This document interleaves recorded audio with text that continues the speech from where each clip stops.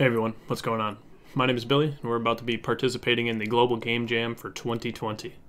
It's 5:31 Central Time right now, so technically we're supposed to be getting started. The location that I was going to go to is all full, so I can't go participate in person, but we're just going to do a solo project here for this weekend. I'd like to get started now, but they're withholding the theme until 7 o'clock Central Time. I gotta wait another hour and a half here, so I'll get back to you guys then.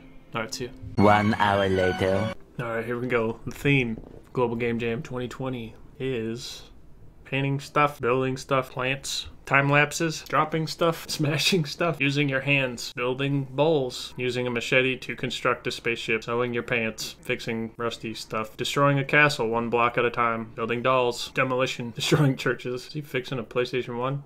Fixing more pottery, creation and destruction, stop motion penguin videos, paper cutouts. Yelling at your children, bad parenting, building a watch, repair, oh baby, there we go, repair. Alright, time for me to get thinking. 6 hours later. Hey guys, what's going on?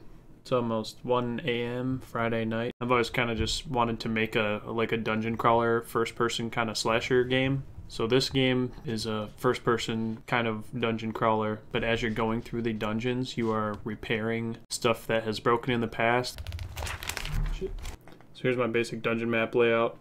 Took me a little bit, but I think I got a pretty decent idea of the game that I'm trying to build. Like usual, it's taking longer to get it started than I thought. I've got the basic, very bare bones mechanic in, and I'll walk through that right now. I'll open up the game view. We got our hammer in there. That's the repairman's hammer. This is just the wood one, so I want there to be 4 tiers of the hammer. If you mouse button down, you're kind of winding back the hammer, and if you let go, he does a swing with the hammer. Boom. I made a character controller from scratch. You can go up ramps and gravity affects them and everything. And this is just some placeholder art, but this is the main mechanic for like repairing.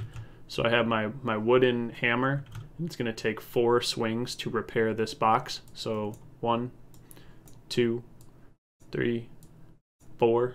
The box is repaired. So that's the basic mechanic of the game. So that's where I'm at the end of the first day. I'll probably put some more time in tonight. It's almost exactly 1 o'clock. Side note, I made it through dry January, and I got a Bell's Two Hearted to celebrate, so it's a good start to February. I'll probably talk to you guys tomorrow for another update to where I'm at. See ya. Day 2. Yo guys, Saturday morning, just woke up. It's like 9 o'clock. I'm gonna go get some breakfast, take a shower, and then get this started. 3 hours later. So guys, 12:30 on Saturday. I've been building the environment here. So far, so good. Click play real quick just to show the basic look that I've got going. That like low poly kind of style. We got our hammer, boom. 1 repair, 2 repair, 3 repair. Crate is fixed.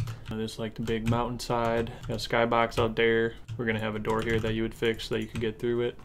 And then you go inside and you're kind of in this little cavern. That's what I got so far. I'll update you guys later on. Peace. 2 hours later. Alright guys, we're back. It's 2:30 on Saturday. I built most of the level, and then I just implemented the repairing mechanic. Now it's a template that I can just throw on any old asset in here, and it should work as long as I name the broken part broken and the fixed part fixed. Here is an example of how it works. We spawn in, we walk over. As you can see, this bridge is busted. If we hit it, repaired once, repaired twice, repaired 3 times, boom, bridge is fixed. Now we can cross. I got a lot of work to do, so I'll catch you guys later. 3 hours later. Alright guys, 5:30, Saturday. I've implemented a experience system that upgrades your hammer based on the amount of objects you repair. Here's a quick demo. So as you see at the top, you have a XP bar. It tells you the level of your hammer. It takes 4 swings to repair wood objects. And you see I got some experience there. Just placeholder art for now. Boom. Now you have a stone hammer. 2. Now I've unlocked the metal hammer.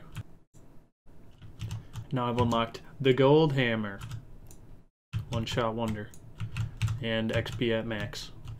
So the system's working. I just need to do some design work and make it work while you're going through the actual dungeon itself. I'll get back to you guys later. See ya.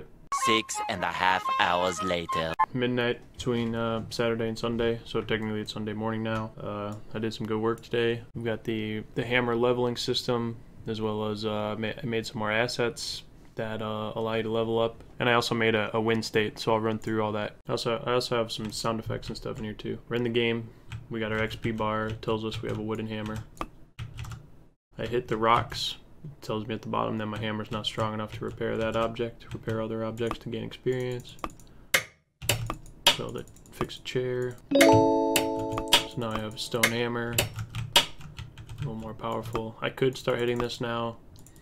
In the final, once I start doing some design, you wouldn't be able to break that so early. You'd have to go through the level repairing crap to get to upgrade your character's hammer. We got tables, wooden doors.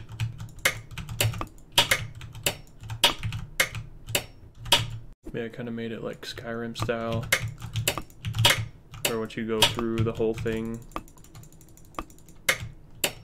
it poops you back out at the entrance. So by this time you should have your golden hammer. You'd break through here, and then you'd break through the gold. And now you're out of the collapse, and you walk out.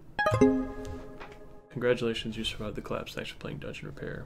So that's where we are, end of Saturday, beginning of Sunday. I'll check in back with you guys tomorrow. Feeling like we're in a pretty good spot. We're going to finish this game up and have it pretty polished by the end of Global Game Jam 2020.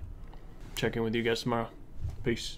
Day 3. What's going on, guys? Almost 12 on Sunday, so we got a little over 5 hours left, and I have most of the game finished. I even did some play testing and balancing. I also added a new hammer.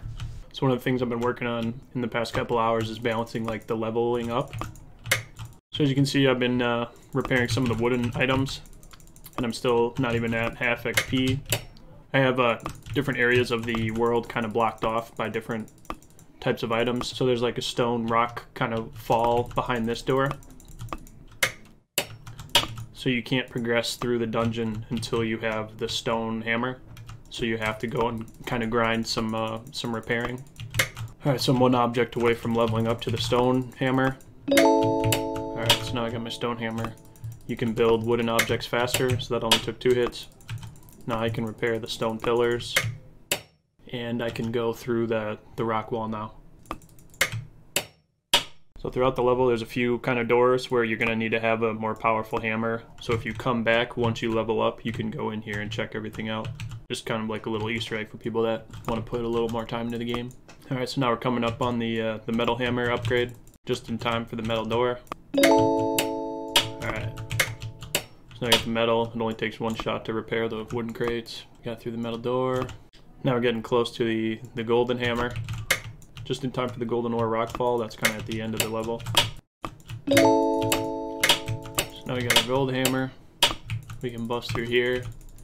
And it'll take us back to the entrance. And we could just leave and end the game. Technically, that would be a victory. You would win. But we can either stay out here and kind of do some rock smashing, or we can go back and try to find stuff that we missed to upgrade to the diamond hammer. Alright, so we're getting close to the diamond hammer. This is the last upgrade of the game. The highest level hammer in the game. And technically there aren't any more upgrades now, so you would just want to leave and cue the victory state.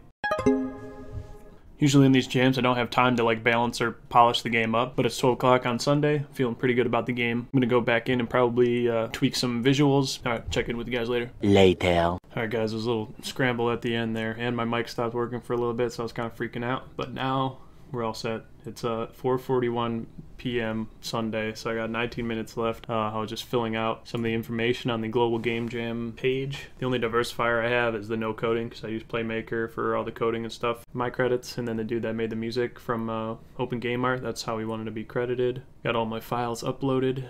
Hit save, and we should be good to go on the Global Game Jam website. Yep, so here we go. We got our image here of our game name, and then me and Beasley.